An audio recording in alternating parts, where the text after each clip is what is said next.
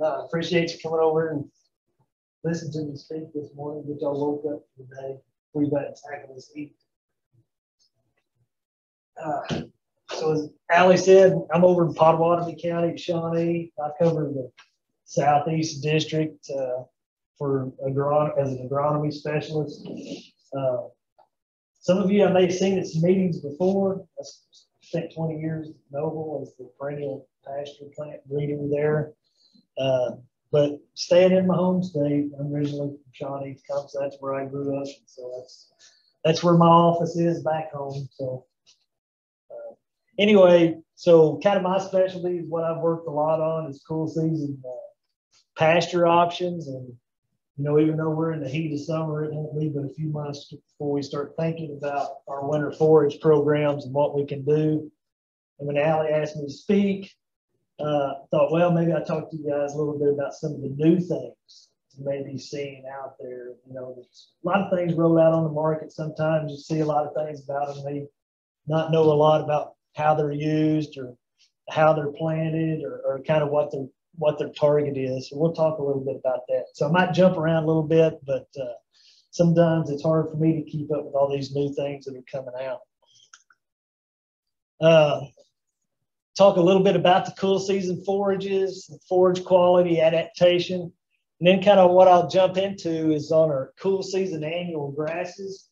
On our small grains, I'll talk to you a little bit about triticale and oats, and then we'll talk a little bit about the perennial cool season grasses, the summer dormant that you may have heard of versus the summer active, and a little bit of some of these grass and legume mixtures that I've got a lot of questions about because of the price of synthetic fertilizer, which is pretty high. It's been fluctuating a lot, but I think once it's up there now, it's not going to come down for a while. So this is one thing I always show a lot of folks is this is us in the summertime a lot, or it is right now. But you know, why cool season forages? That's us in the wintertime. So there's not a lot of green out there for a lot of folks. So we need to start thinking about our cool season forages. Some of the advantages or why we grow cool season forages. Basically, we're filling forage gaps.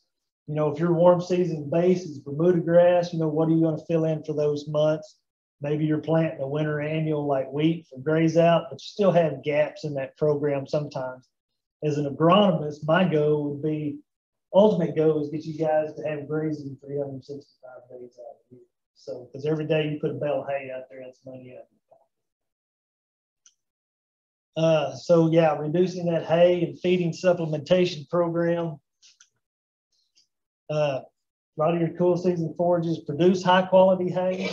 That's one thing I work a lot with people. It's like, well, they cut a lot of hay, but if you're going to cut hay, let's try to cut some quality hay, cut down on that supplementation program. So if we look at what we got around here, these, and you can kind of think about, you know, this is when I say a forage gap. That's a forage gap. You have a warm season base, say in the green there, the Bermuda grass, you know, you're going to have forage gaps in the winter. So trying to get to that 365 days of grazing is filling in those gaps with different forages.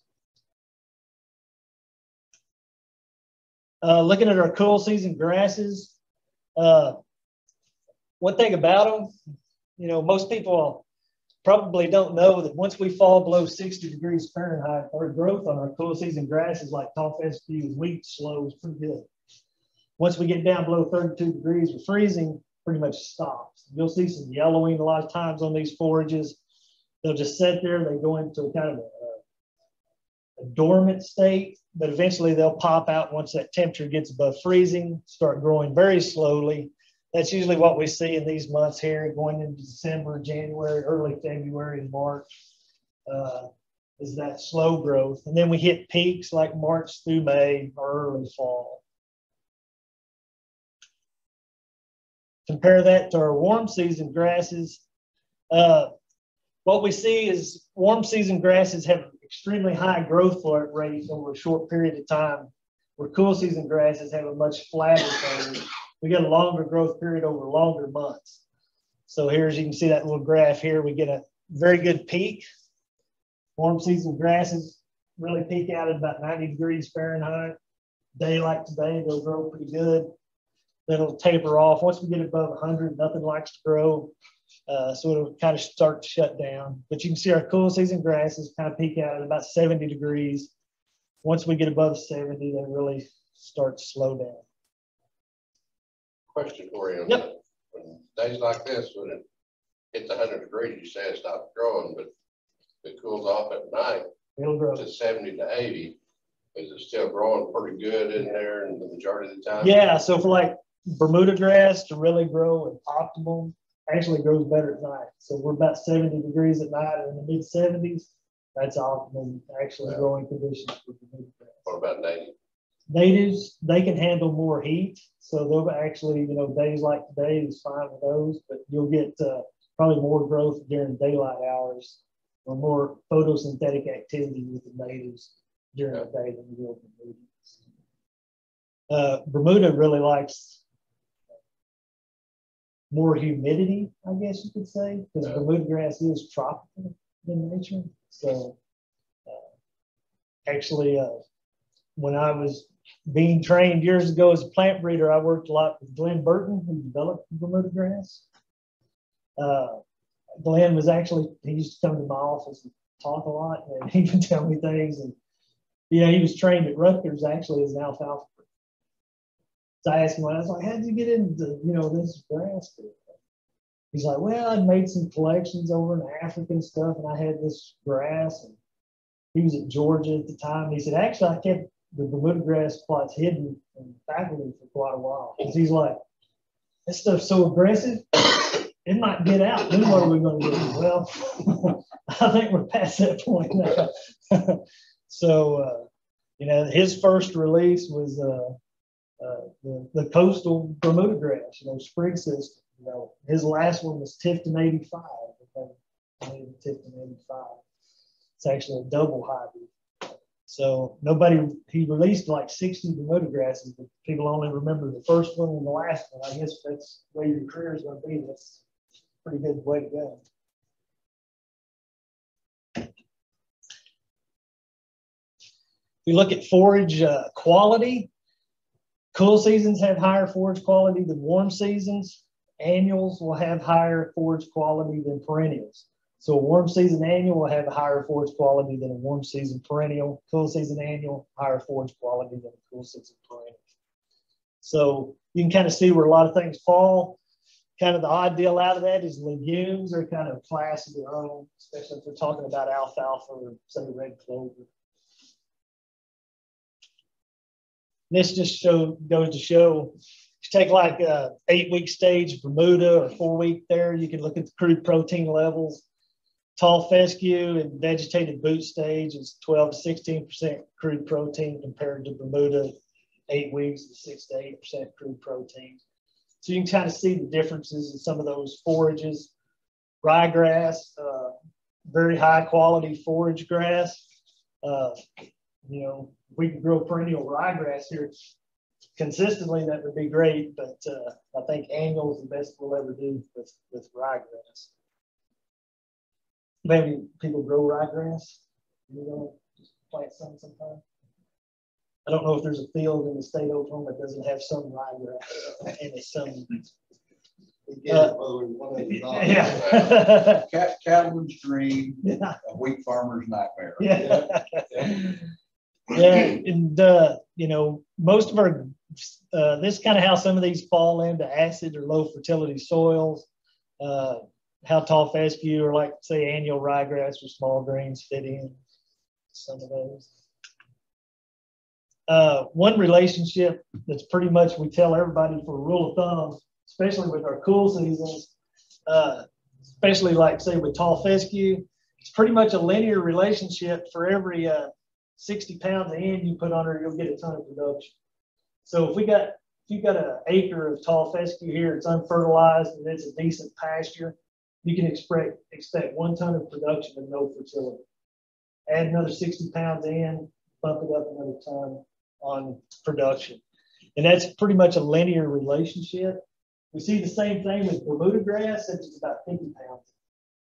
So those are kind of some kind of rule back of the envelope kind of things that you kind of keep in your mind sometimes on fertility.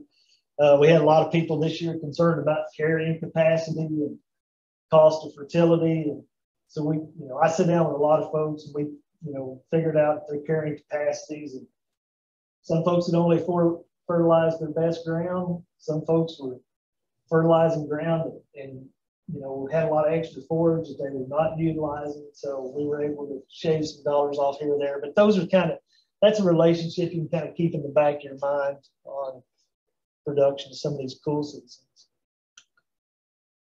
So what can we grow around here? Well, none if it doesn't rain, which sometimes is pretty common around here. But on our small grains, of course, wheat, cereal, rye, pretty much rye anymore. Used to work with some people down on the Red River and the Sandy areas that had rye, and then up at Ames, Oklahoma. It's kind of like the little rye capital of Oklahoma there. They grew a lot of rye there. Poor man's wheat, what it used to be called. But we'll talk a little bit about triticale, and we'll talk a little bit about oats. Won't talk about annual ryegrass today, but we'll jump into the perennials like tall fescue, and we'll talk a little bit about some legumes that'll work in this area.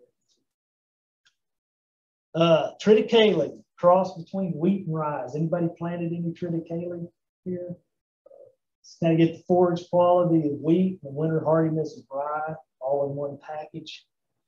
The problem with triticale is it's a fairly new hybrid. Really hasn't been around all that long compared to a lot of other things, but it's still kind of finicky. And the reason sometimes is seed production is unstable with triticale. So some years there's a lot of triticale seed on the market for people that they want to plant triticale. Some years you can't find a bag if you want to. And that's the reason why. It's kind of a crack sheet on how the seed harvest is going to be on triticale. It's very high in forage quality. It will outproduce wheat all day long on sandy soils. So it's really works well on sandy soils. When fall planted, it can produce quite a bit of forage, produce up to 80% of its yield, sometimes by winter, depending on what you're looking at there. So some of the varieties you'll see in this area is the NF201 that came out of Noble's program about 5 years ago.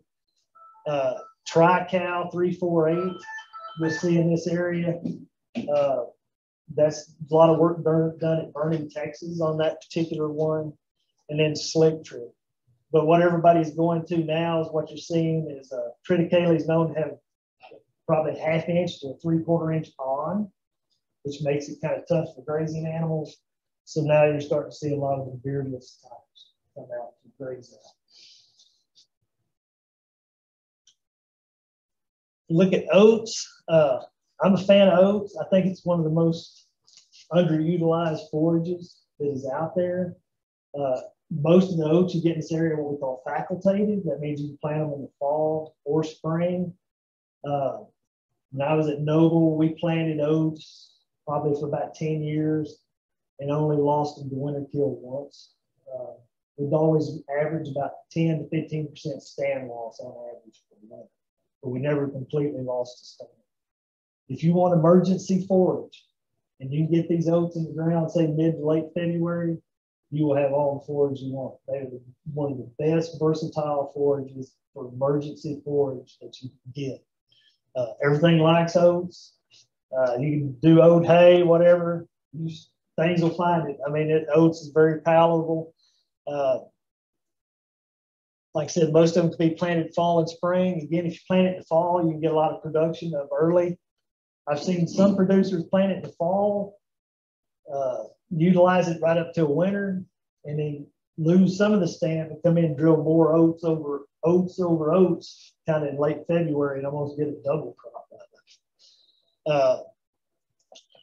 Some of the varieties you'll see here, NF402, Heavy Grazer 2 is probably one of the best oats I have seen in 25 years. East Texas seed at Tyler, Texas has that. If you're ever interested in getting any seed, you almost have to tell them a year in advance. I mean, they buy that stuff out quickly. OK oats, you can get through the foundation seed, so the Stillwater. And then TAM 411, that's a new Texas A&M product I'm not too familiar with, but it's showing up a little bit in our fields. But most of these oats are very, very good, and they've all been bred for grazing purposes, really. So when it comes to small grains, I know a lot of weeds come out every year, more than I can keep track of. Cereal rye, boy, it's hit or miss on rye anymore. So I know a few people that might plant it, but I think those numbers are kind of going down. But the oats, I'm starting to see a lot more of. And I'm starting to see a lot more of the triticale, if you can get triticale seed. If you're looking to get triticale seed, the best place I can tell you is probably Johnston Seed up in England. They usually have some triticale seed, but the varieties may be kind of back and forth what they can get. Looking at this, if we look at these growth curves, one thing I get is about planting mixtures. You know, what if I plant wheat and rye? You know, I get a lot of this now, especially with the cover cropping. I'll put these growth curves up here. So here's all our small grains with annual ryegrass. You can see rye, cereal rye is our earliest producing small grain we have. And when you do mixtures, I tell people to look at these growth curves, where they fall in. So like a good mixture there would be cereal rye and annual ryegrass.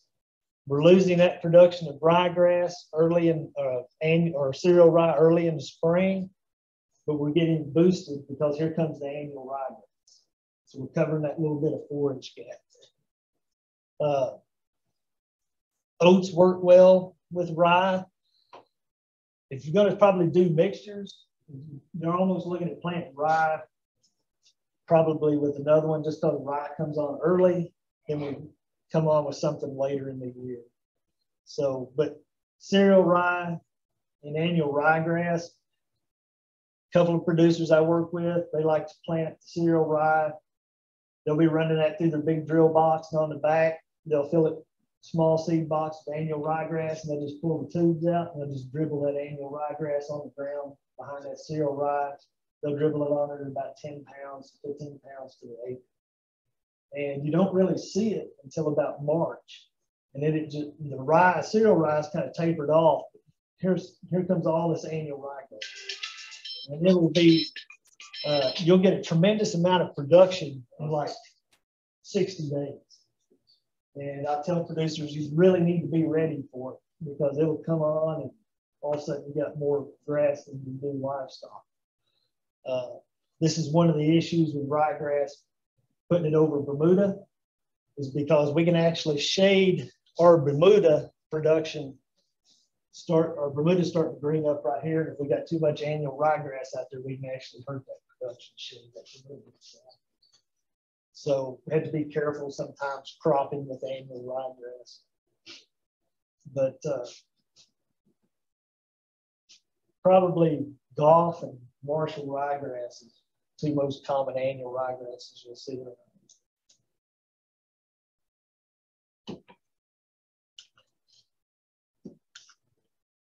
So talk about cool season perennials. Love it or hate it, tall fescue's it. That's for a cool season perennial in the state of Oklahoma. That's it. Like I said, I spent 20 years at Noble, and one of the things they tasked me when I started there was try to find a cool season perennial option for producers, especially west of I-35, that they could grow and not have to rely on planting winter annual every year. And we looked at, I mean, you can grow some tall wheatgrass, but the forage quality is not that great. A few other things out there, but tall fescue is one of the things that we really looked hard at. But tall fescue has some issues, and we'll talk a little bit about that. It's adapted to a lot of different soils. It can grow in a pH of about 5.2 up to about 7.8. Works well in year-round grazing systems. You can grow legumes in it. Like I said, you can produce a ton of forage without any fertility. And it's pretty adapted to a lot of everything. The only place I tell producers to avoid if they want tall fescue is sugar sand. It will not tolerate very heavy sand. So if you got sugar blow sand on an area, don't plant tall fescue because it will not make it over a year. We look at the forage distribution. See, we get a lot of production in April and June, typical cool season curve. Production in the fall, we would plant tall fescue around here about September 15th to about October 15th. You can stockpile it over the winter. It makes really good stockpile. It's the same as you would stockpile Bermuda, just the opposite season, and get some standing hay grazing through the wintertime. It doesn't collapse very easy, so it hangs on pretty good.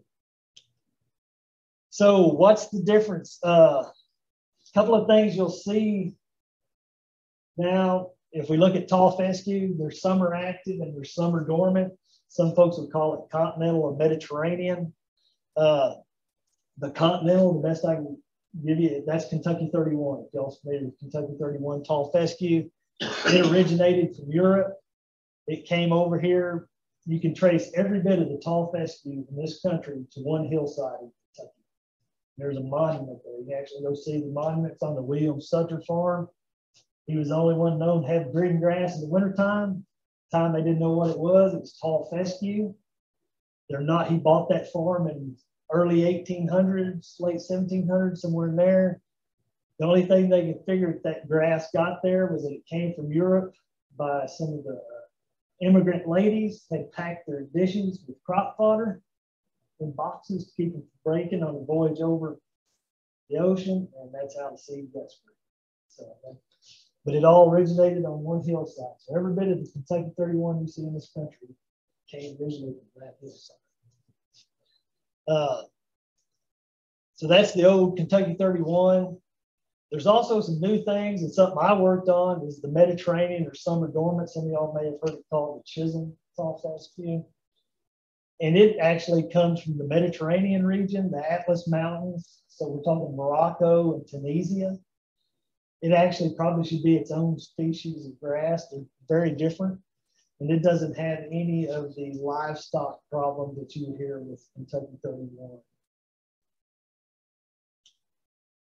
If we look at tall fescue and we talk about continental versus Mediterranean, you can see this is, we can pretend you can pretty much divide Oklahoma in half with I-35. Everything to the east, all the way to the eastern seaboard and up, is where you would grow continental type tall fescues, or Kentucky 31, could be Jessup Max Q, could be Texoma Max Q. But that's pretty much that area with that dark shading as the area was really grows a lot. Now that green area is where we targeted this Mediterranean material. And basically it's, you can look at rainfall too. You know, rainfall at Altus compared to rainfall at Idaho. So vast difference. But we're talking about pushing tall fescue out in areas now where you might only get 14 inches of rainfall per year. Kentucky 31 would only grow for about a year, maybe in the Lawton area, unless it was in a creek line. But the new Mediterranean summer dormant type does quite well in these areas. Some of the things you'll see with the Kentucky 31, we talk about toxic tall fescue, or Kentucky 31 has an endophyte in it. And this endophyte is a fungus that lives inside the plant. It's a symbiotic relationship. This fungus provides this plant protection from disease, some protection from drought, and also some protection from herbivory. That's insect herbivory, but it's also livestock herbivory. So where I'm at, the eastern part of Oklahoma, a lot of tall fescue, and it's a lot of Kentucky 31, been there for generations. And a producer will say, well, my cattle will gain weight on it. And he's absolutely right. They'll gain a pound and a half a day all day long. We've got 70 years of data that backs that up. But if you put in one of the newer types that has the fungus that doesn't have the livestock toxicity, then those animals are going to gain 3 pounds a day. But producers miss a lot of that because most producers don't have the ability to weigh animals on their farm. so they don't see that. Actually, what those animals are out there doing, they're actually regulating themselves on that toxic tall fescue. There's certain times of year they don't like to eat it, and when they do, it causes some issues like vasoconstriction, which causes them to heat up in the body, and that's why you see them standing out in the ponds up to the neck trying to cool off in the summertime. So there are some issues. Big folks in Missouri, Arkansas have a lot of issues with this. But one of the ways around it was to put in a friendly endophyte or a friendly fungus, provides the plant everything it wants, except doesn't produce the ergot alkaloid, which is toxic to the livestock. There was a time we went to endophyte free where we could just take the fungus out of the plant. We figured out how to do that pretty easily. But we found out it also kind of damaged the persistence of that plant material. But we also figured out we could put a friendly fungus in it too, give that persistence back, and then take away that livestock toxicity. So if you see like an ad for Jessup Max Q, that's a friendly tall fescue, it's a continental type, and that Max Q stands for the friendly fungus. Some folks call it Protect. Barenberg has a product, they call it E34. All it is a type of tall fescue. They've just taken the toxic fungus out, put a friendly one in. So a lot of the folks east of 35 had a lot of issues with this. This is the squiggly line here. That's the fungus. It grows in between the cell walls of the plant. So it lives in the grass plant. It's only transmitted in the seed from generation to generation. It can't jump from plant to plant. So it's maternal influence. So you have a toxic plant, it drops seed, that seed's toxic, produces another toxic plant. You can find it in the leaves, the stems. It's not in the pollen. Doesn't transmit by pollen. It's in the seed. Like I said, we talked about some of the advantage it gives to the plants, but also can cause some issues to the livestock. So here's a plant. You can see the endophyte, kind of the blue, fluorescent blue. Here it is growing up in the seed head of the plant. It's getting ready to be transmitted to the next generation. That's why you get a lot of people in the east that have tall fescue. They'll top their pastures to avoid those seed heads, because the highest concentration of that ergot alkaloid is going to be in the seed head at that time. So you don't want the animals grazing that. Plus, you're trying to break that cycle of toxic seed being dropped. So it's only transmitted from seed to seed. And this is a picture that I had taken. The cattle on the left have been grazing Kentucky 31, toxic. And these cattle on the right had been on, these were actually crossfed. They were on Texoma Max Q2 tall fescue. See the difference, you know. So they don't have that rough hair coat, don't have that toxicity in that forage. So these are real good products, but where we're at right in this area here on this I-35 corridor, it's kind of borderline. I could plant this Texoma, and this kind of, depending on our weather right in here, it's kind of finicky. We could go either way. Some years it would be really dry, we could be wet. So this was always a kind of an issue of like, well, I may plant this and it's in for 4 or 5 years, and then we hit some drought and I lose it. So this is where the Mediterranean tall fescue comes in. Mediterranean was the only stuff I had that I worked with. And remember the drought of 2011 we all like to forget. That was the only stuff I had that come through and stands 100%. I mean, I didn't get any grazing out of it that year, but I didn't lose any of it either. And again, it's all based on that rainfall area. It could go western Oklahoma, out in southern California, in those areas. Got great winter growth, but it doesn't have any fungus in it at all. It's endophyte free, but it also has the ability to go dormant in the summertime. I'll show you what that looks like. That's its escape mechanism from our dry, hot weather. And basically, if we look at this top bar, if we can imagine this was like the Texoma friendly endophyte we just talked about, you can see it tries to grow a little bit in the summertime. not a lot. Where the summer dormant doesn't grow at all in the summertime. If conditions are right, it will stay what we call dormant. So even though they're fescues, they're both fescues, they actually should be two different species, really. Here's the summer dormant we're fixing to talk about on the left. Here's the summer active. You can see the difference in the two plants. The summer active has a very wide leaf, a little fuller look. The summer dormant's a lot finer leafed. So it's very visually different between the two, even though they're both tall fescues. So this is chisel. This is the only summer dormant tall fescue you will see out there.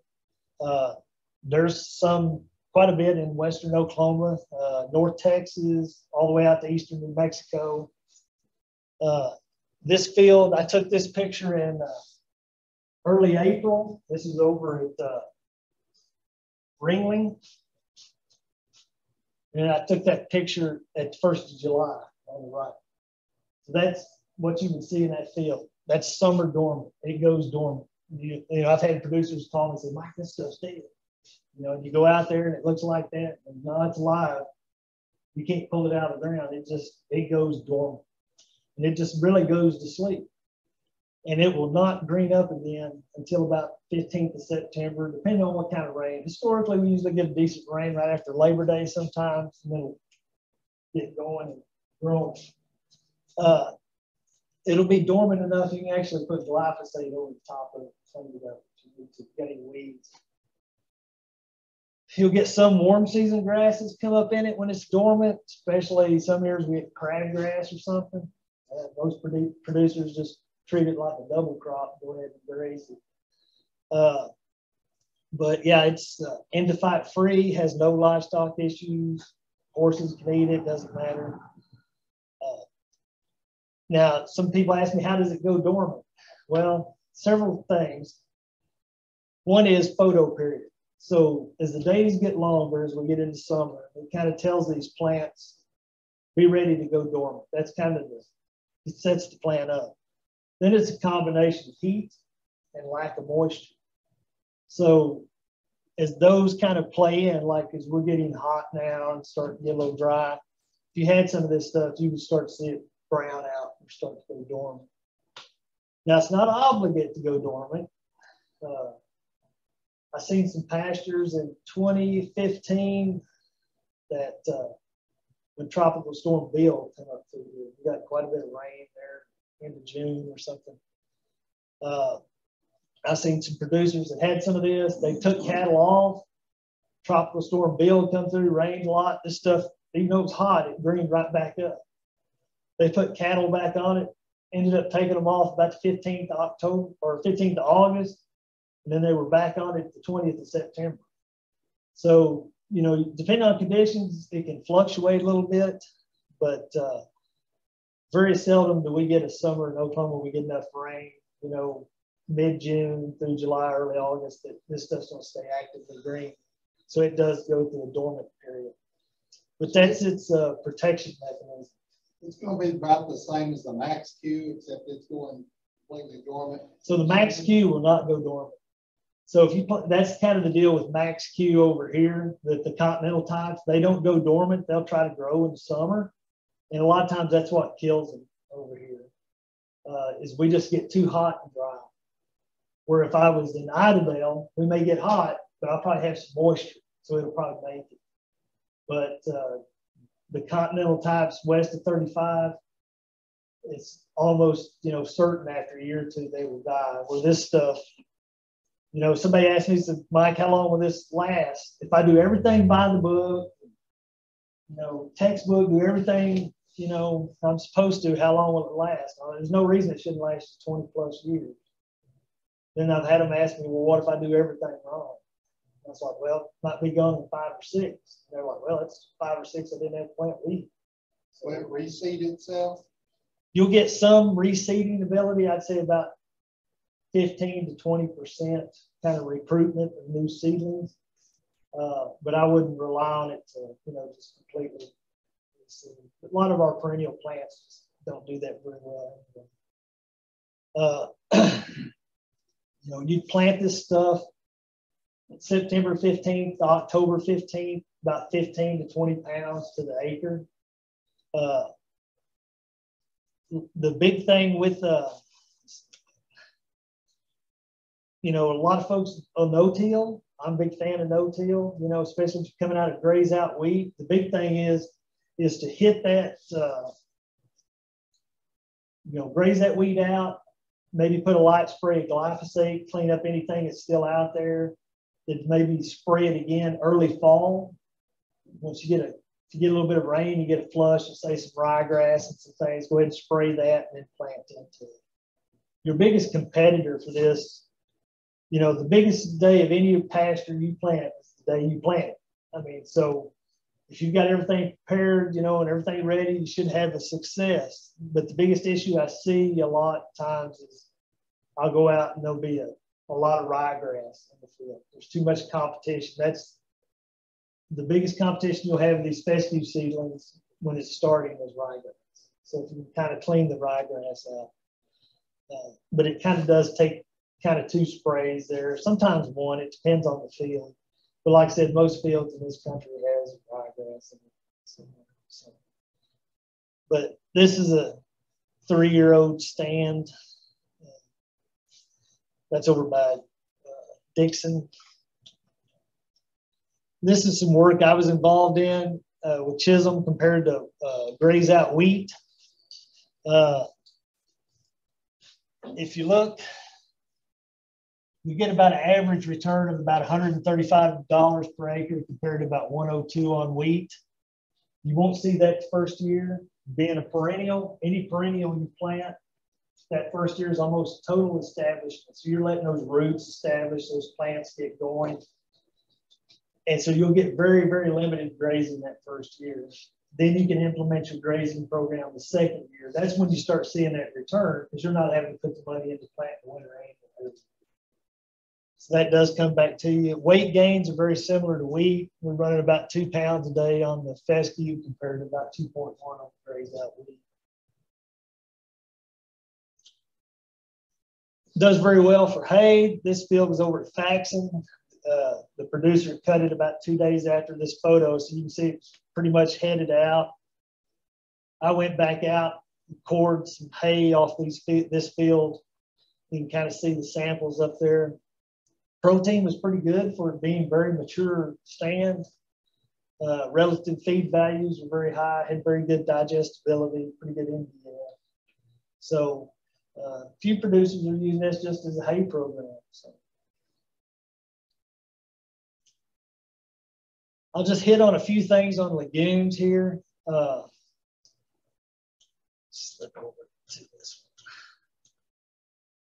one. A lot of stuff comes into the office about legumes and synthetic fertilizer replacement of N. Yes, they do fix N. It's great for doing that, but they're not a free fertilizer option either. So they do rely on phosphorus and potassium if you look to put legumes in your pasture. This is some alfalfa plants here. One on the left is phosphorus starved, and one on the right is potassium starved. So most of our legumes mine phosphorus and they mine potassium very heavily out of the soil. They can remove up to, an alfalfa crop can remove up to 60 to 100 pounds of potassium every cutting per acre from the soil. So that hay leaves the field, and so does that fertility. So that's one thing we need to think about. A lot of producers are interested in putting legumes in pastures. That's great.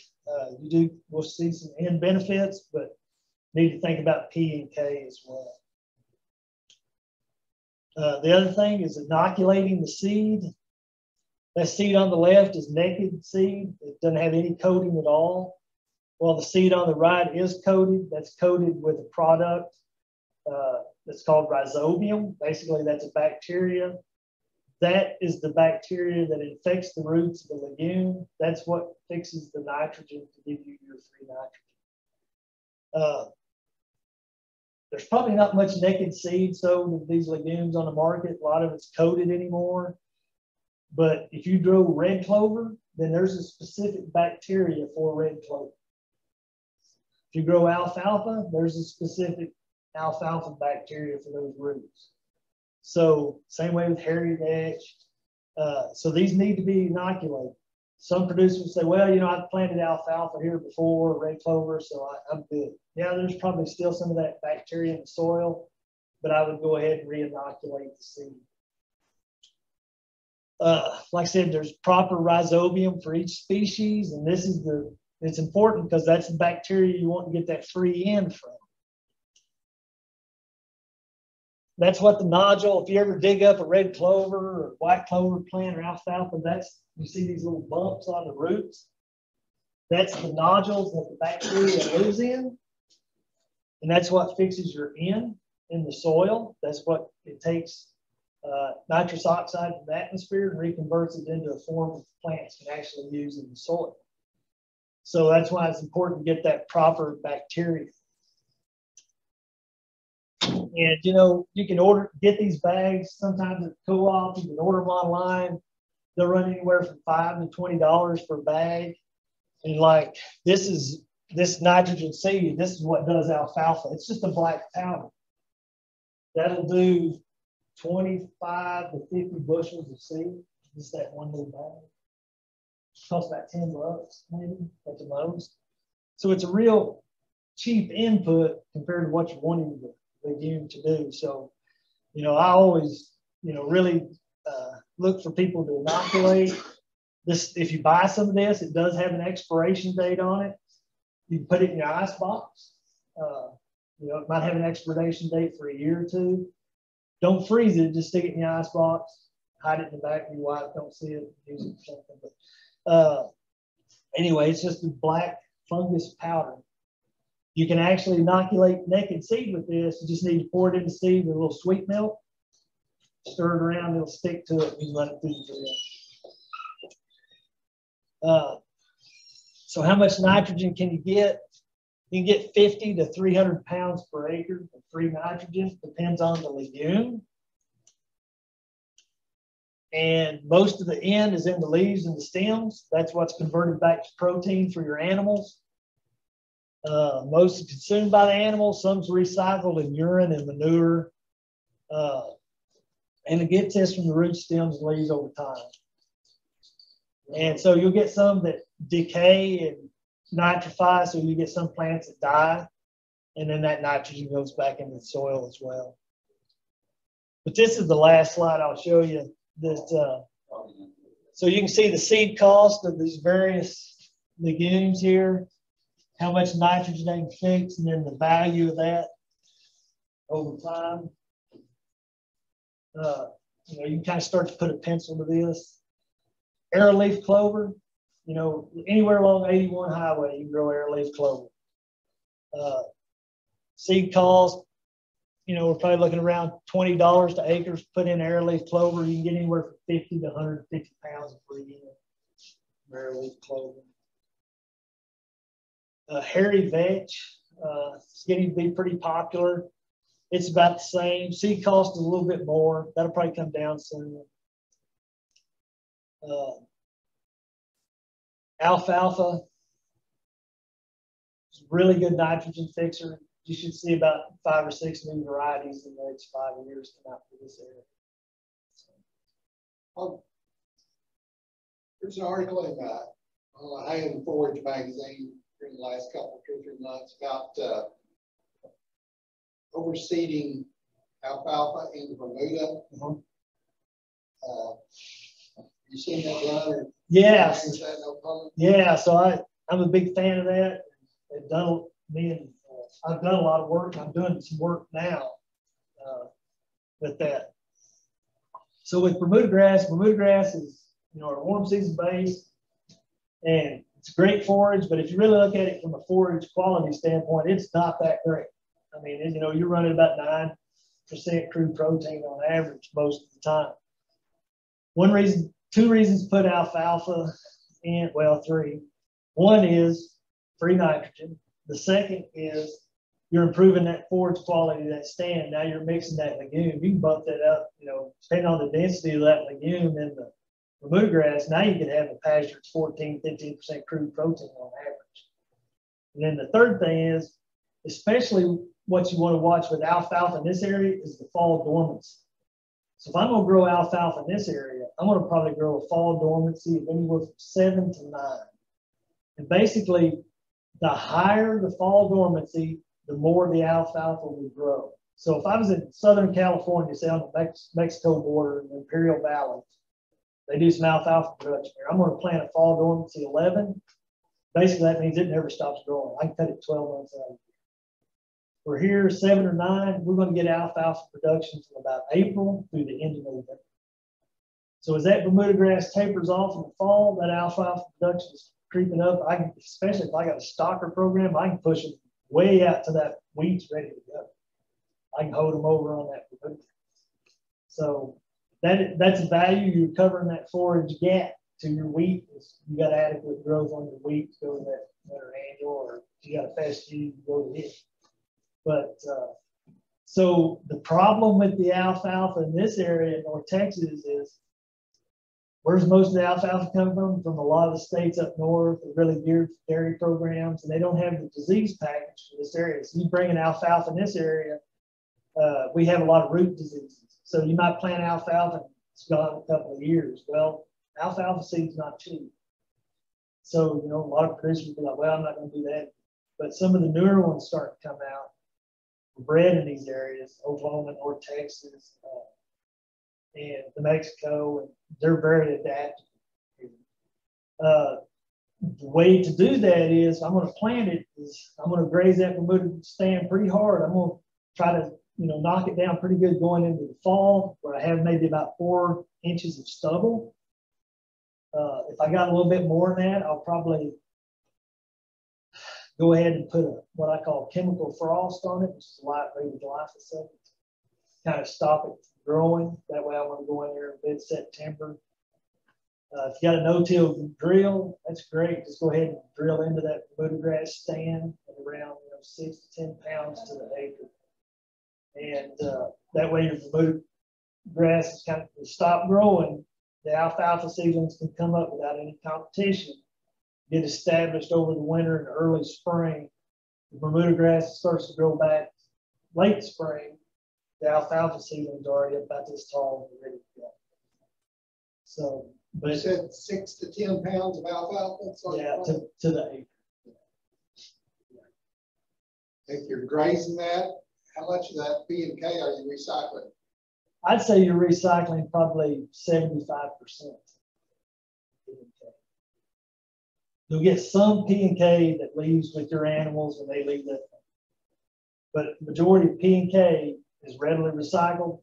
The alfalfa will take up a tremendous amount of phosphorus and potassium from that till.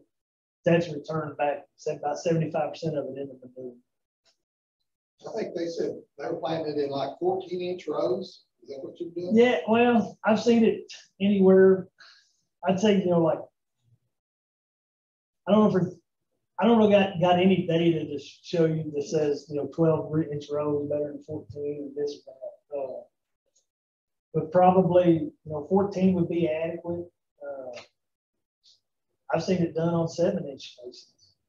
So, I mean, not every alfalfa seed that hits the ground is going to germinate. But I'm a big fan of alfalfa. And, you know, there's a reason they call it the queen of forages. You know, it's very versatile. And I think you're just now kind of reading about that. It's something that I've been trying to push for many years. And I think you'll see a lot from like Florida Panhandle all the way through here to eastern New Mexico. People are going to start looking at using alfalfa in their warm season stands. Now, one thing we're also seeing is the yellow flowered falcata types, which you don't see much of alfalfa. I mean, they're hard to find. Those work very well in native grasses. That's kind of new. In a couple of years, we'll start hearing more of that. But the key is to get 7 to 9 dormancy, fall dormancy on the alfalfa. Probably the one you get right now is Bulldog 805. The other option is, if you want to buy a Roundup Ready product, is Alpha Gray 600. So one advantage to that is, you know, a couple of years down the road, if you want to spray it for weeds and the Bermuda grass is dormant, the alfalfa is still kicking, you can spray on the top and clean it up and not turn it alfalfa. You're looking at the difference between a $250 bag for the Roundup Ready compared to, you know, a $90 to $100 bag for conventional type. It's not general. So you have to figure that cost. Those trait, you know, those tech traits like Roundup Ready. You know, when they deregulated Roundup Ready alfalfa, it cost Monsanto and Forage Genetics $14.9 million. So when you go buy a bag of Alpha Gray 600, it's pretty pricey because they're going to get that back somehow. You know, I mean, we can make Roundup Ready anything, but you got to look at what the return is. Alfalfa is about the only forage we got if we do Roundup Ready. Still like to get all your fingers. Yeah. So, but yeah, it's getting to be a popular thing, and I think with the cost of synthetic fertilizer and uncertainty in those markets over time, you'll start to see some people really look at, you know, that kind of option. What I see in that kind of deal, you know, if you can get 5 to 7 years out of that alfalfa and that Bermuda grass, I think you'll be all right. And there'll be a point there when you probably have to like frost it again and go back over it.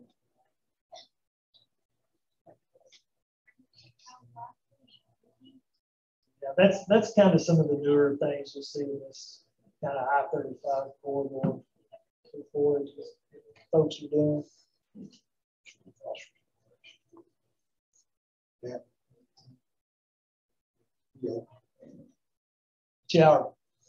Potassium, you know, I had a question from one of the county educators the other day. Said, Mike said, they have a producer come in, they run a pretty heavy Bermuda grass haying program.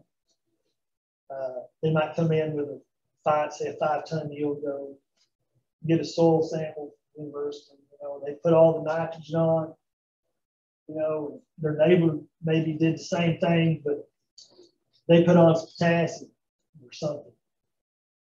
They seen a lot more response than I did. But it says my soil potassium's sufficient. What's the deal? Well, you kind of need to, you know, look at that from the point of, say you had a 5-ton yield goal. We say put on X amount of nitrogen, and the P and K is 75% sufficient. So you'll get some production, but in reality, let's say your phosphorus was 100%, but your potassium was 75%, but it's still sufficient on the soil table. That potassium is still a limiting factor because it's not 100%. Not everything's 100% food. So that's the same as taking, you know, that 5 tons times about 75%. Now I'm only got it like 3 3/4 yield tons. Does that make sense? So you've got that disadvantage on things. So, you know, the fertility on some of these things, the legumes kind of take the guesswork out of some of that, I guess, because you get, you're adding to that fertility budget. So if you do legumes, you know, we usually suggest for people to sample pastures every 2 to 3 years, hay fields every year. Always sample with your legumes, see what that P and K is. It may be pretty good. You know, you got some credit there, you know, so you may have to apply some, but really know what you need to apply. Because depending on your field conditions, your plants may use a lot, they may not, just depending on what's going on. But you can always save yourself some dollars on P and K by just sampling. So, you know, don't quit sampling just because you got legumes out there. You know, continue, because you know you may have to put a little potassium, may have to put a little phosphorus, may not need anything. But at least you kind of know what your fertilizer and fertility budget is. Because we can put all the nitrogen in the world out there, but if P and K is not correct, that limits the effectiveness of that plant to utilize it. So we kind of have to watch them. Same way with P and A, pH. If your pH is below 5.8, 5.5, you got to fix that before you can grow any legume. Because they just won't tolerate that. They need to be up around 5.8. And it's doable. You know, you can grow them in 5.5, but you just need to keep an eye on them. But I wouldn't get down in the low 5s, maybe. They're just very sensitive to that. The other thing is with pH, if you get below 5.5, you start getting into 5.2, 5.1, that causes phosphorus in the soil to bind real hard to the soil molecules. You can have all the phosphorus in the world in that soil, and plant ain't gonna be able to use it because it just can't pull it away from the soil molecule. Phosphorus doesn't move in the soil, it stays where you put it, so it doesn't leach more in there. But if the pH is really acidic, yeah, you can sling phosphorus all day long. It's not going to make a big difference after it's just not usable. So, kind of have to watch that. But yeah, alfalfa is probably more, can tolerate some mid-5s, but you start getting 5.1, 5.2, you might think about doing some lime before